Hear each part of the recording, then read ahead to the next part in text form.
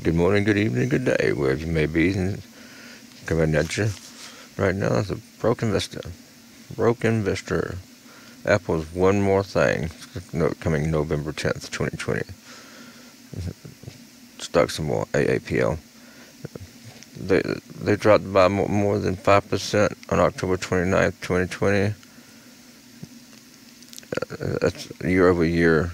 They've had a 1% increase in revenue to 64.7 billion.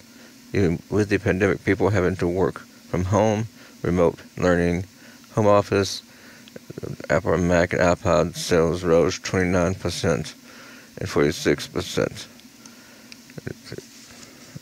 The iPhone sales fell 20% to 26.44 billion. The first quarter of 2021 was disappointing. Apple says despite the ongoing impact of COVID-19, Apple is in the midst of a most horrific product introduction period ever.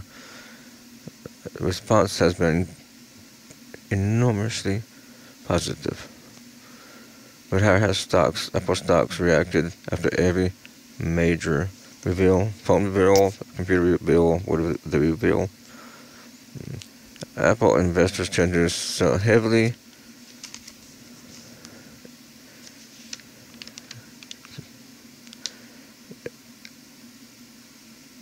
basically say heavily in the well, I'm trying to think here. They would basically during the presentations, and it's been like they've just been dumping the stock